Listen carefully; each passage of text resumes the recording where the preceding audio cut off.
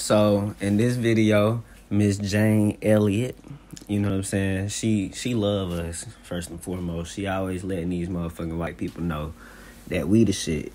Go lay your ass down.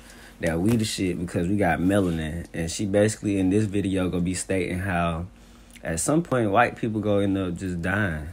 Like just ain't gonna be no more white people because they skin can't take the sun like our skin could take the sun. You feel what I'm saying? Like, in other words, our melanin is what keeps us here. Like, pale-skinned people, if y'all ever notice that you don't see that many white people outside when it's hot, but you see everybody, all the niggas be outside, but when it's cold, you see a bunch of white people outside. That's why, because they skin ain't prepared for the sunlight. It actually could cause them to have skin cancer. But I'm going to let her tell it. And before we get into it, like I always let y'all know, man, subscribe, like, share, comment, and make sure y'all sign up for that Patreon, because I'm telling you, dude, you don't want to miss Live Live, and you don't want to miss the first drop in the magazine, man, because I'm going to have hard copies and I'm going to have internet copies, Patreon copies.